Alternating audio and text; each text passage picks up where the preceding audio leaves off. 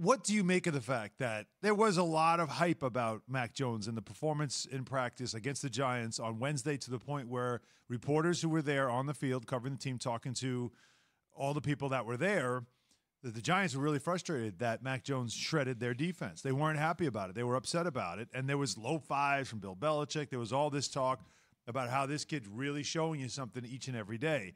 And there was, look, this is how crazy we get. Now we're watching who takes the first snaps, who's getting the first series, who comes out on the field first, all that stuff. I mean, we were closing the show telling you that Mac Jones was walking out on the field with Josh McDaniels. What does it mean? Yeah, you guys were saying that. I wasn't saying. I had the same look on my face. Like, man, you got to be kidding me. Dan Orlovsky, you got to be kidding me, dog. Like, come on, man. Like, I'm sure Dan Orlovsky. Just trying to have some fun. I'm sure Dan Orlovsky had some great practices, but we knew he never had a chance in passing Matthew Stafford. Like, it don't matter. Like, what happens is it's situational football. All right. You keep saying, right, situational, scripted, put my defense under duress, all that stuff. Okay, fine. The plays that you go through on your walkthrough are the same plays you're going to see on your self-serve periods.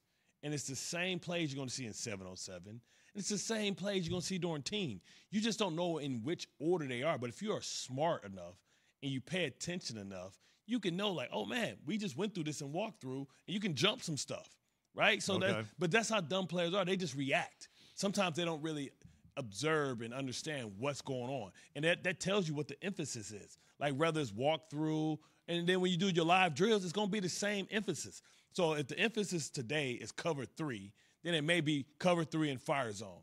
And if the emphasis today is for on the offensive side of the ball, it's like screens and slants and getting the ball off quick, then you understand what the game plan for the day is, right? And if you pay attention to that, you can be a great practice player, and you also can take advantages of recognizing formations, because the coach is going to show you like 3 times. It's like, okay, we're going to show you on the board. This is what we're running today. This is the install today. Okay, then you go out to walk through. Okay, this is the install today. But you self-serving. But so many guys be out there playing around, lollygagging. They ain't paying attention. Then when they get in those same situations, they get beat on something, or it's a communication that you're supposed to have with your teammate. Oh, limbo. All right, okay, when this guy comes in short motion, I'm going to take the underneath guy. You take the top guy. You're talking another language now. And they forget all of that stuff. That's what I'm saying. When I talk to Frank Gore and I laugh, like, Frank Gore, you 75,000 years old. I remember man. this, yeah. You got no kneecaps. How the hell are you still playing? He said, man, these players are so damn If everybody know, on Bart and Hahn, we interviewed Frank Gore one time, and Bart literally said that to him, like, how have you been able to stay in the league so long? And Frank Gore literally responded, like, because these guys don't study film. They don't study. They don't pay attention. So I'm smart, and I know exactly where to go, what to do. I'm outsmarting them. Tom Brady, same thing. Tom Brady, Drew Brees. Tom Brady shouldn't be dominating now. He's beating them with the same Jedi mind tricks that he was beating us with, and people don't even recognize what he's doing because they haven't studied his history and what he likes to do. How many times have we seen a rookie have a great game and we build him up all week on ESPN, Sports Center, then they come back and they throw out a goose egg, right? Like, that's what it is. It's part of the growing process, though, right? But this is why I'm looking at Dan Orlovsky yesterday, and you let it off the hook. He is who we thought he was. We let him off the hook. Now, if you want to crown Dan Orlovsky's ass, then crown him. But that's what I'm talking about. I think if you're Bill Belichick, this is playing out exactly the way you want it to play out. He got some humble pie.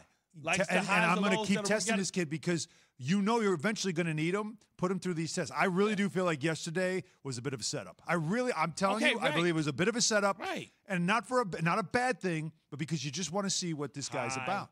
Pressure situations. Yeah. Okay, Cam don't need music. How many times have Cam played in the damn Super Bowl? He don't need to worry about booing. He's played in New Orleans. You know what I'm saying? He was in that division. Let's see if this young kid, let me show you how easy it is when there ain't no music. Let's see if you can communicate and have this nonverbal communication when I blast this music up. Let's see if you can get the line set up right. Let's see if you can get the protections right. Let's see. Like, let me tell you, this kid ain't ready. That's why I'm saying starting week 1. Yeah, right. By week 4, it's barbecue chicken. I'm like, oh, this dude can't do this. He can't do that. Let me go ahead and send him night-night. Then when you start getting hit in the back of the head because he's burping a baby, or he started throwing picks and guys are throwing traps, then what happens?